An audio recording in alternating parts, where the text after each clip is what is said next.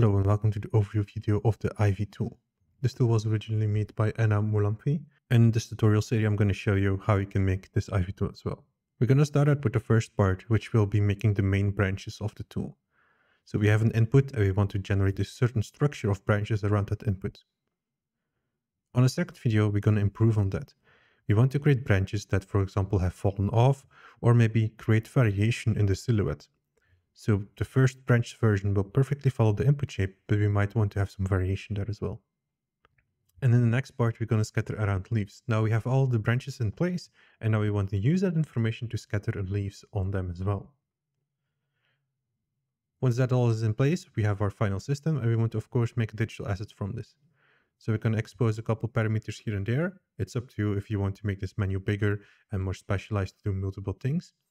With that digital asset now built, we're going to the next step, which is then opening this tool inside of a game engine. We want to see how well this tool already works in a game engine. By default, it will actually work pretty well with minimal changes. There are a few tweaks here and there that we want to optimize, like doing things for materials, and also vertex color could be an interesting topic to talk about. Then there is one more last bonus video, and that is actually breaking things down into a plain card. So for Project Titan, we went quite high in poly count for the creation of the Ivy.